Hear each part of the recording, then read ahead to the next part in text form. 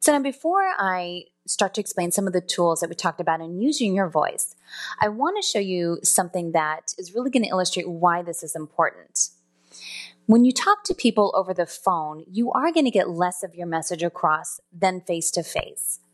But some people don't realize the actual impact that this might have by not being able to see who you're talking to. So in looking at some of these statistics, you can see that when you verbalize and talk to people face to face, they really hear 7% of what you're saying because they're more focused on how you're saying it. I talk with my hands and they might talk with expressions as well, but you're really taking in the person and trying to get fully what they're meaning. On a nonverbal face-to-face conversation, you are getting 93% of what that person is saying because there's nothing being said is what this means. And maybe you're just standing looking at each other, sitting and looking at each other, but you are still getting 93%. So the contrast here is in a conversation while you're speaking to someone face to face, you are only going to catch 7% of what they're saying and 93% of their nonverbal, what they are saying nonverbally. So let's talk about over the phone. Now, verbally over the phone, you're only going to really hear 15% of the words that the person's using. Now, a lot of people probably would have guessed this at about 60 or 70 or 80%. So it's really amazing that this is so low. So that leaves only 85% of nonverbal communication, even over the phone. 85% of the words that you're not saying and how you're saying them, I should say instead, is really what's getting communicated. So it's very important that we do talk about how to use your voice. Your voice is a tool that makes a lasting impression on customers. By projecting your voice properly, you convey professionalism, confidence, and friendliness. All of these are desirable traits in a customer service representative. When using your voice, pay attention to the following vocal characteristics. The first one is your tone. It's just an overall voice quality that a customer can detect. By listening to the tone of your voice, a customer can get a sense of what you are feeling. Here's an example. I'm going to say this phrase 3 different tones of voice. I would prefer ham and cheese, please. Thank you. Or I would prefer ham and cheese. Thank you. Or I would prefer ham and cheese. Thank you.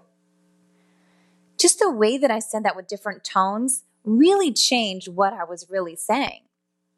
And the way I said it was much louder than the words that I used. Now, inflection is similar to tone, but a little different. It's how your voice rises and falls. You use inflection to emphasize certain words or syllables. And a change in inflection can change the meaning of your words. This is especially true in other languages. So in English, it's not so obvious, except that when you actually speak it. It doesn't change the meaning of the words, but the meaning of the sentence. Now, I'm going to use this example to emphasize certain words.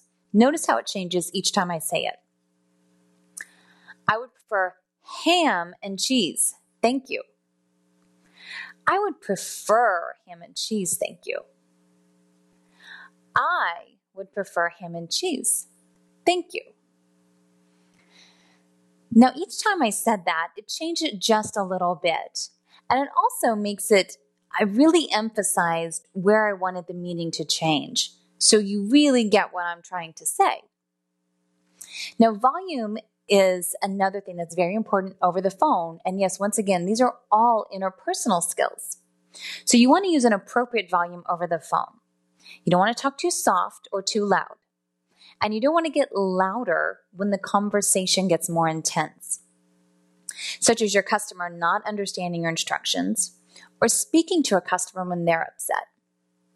Remember, you are in control of the call, and the customer will likely follow your lead. Your voice conveys your energy level. Customers can perceive your attitude and enthusiasm based on how energetic your voice sounds. Have you ever noticed that your work voice is a little different than your home voice? At home, we're a little more comfortable. We don't have to impress anyone, and we put less effort into our home voice than we do our work voice. That's because we're in a comfort zone at home.